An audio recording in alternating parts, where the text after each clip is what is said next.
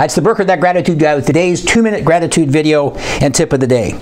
Patience is a virtue. Wow, how many times have you heard that saying? It seems now that in this day and age, patience is a scarce commodity.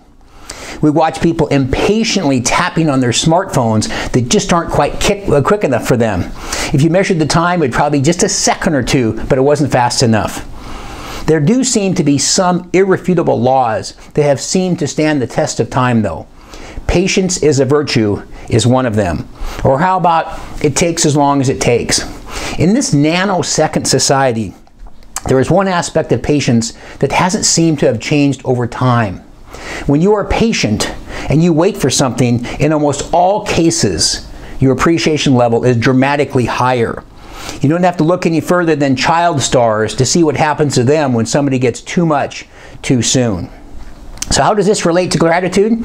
Well, one of the things that having a gratitude, or a grateful mindset rather, does is help you to focus on what you have and not worry about what you don't have. The next time you get impatient, inject a little gratitude in your brain and see what happens.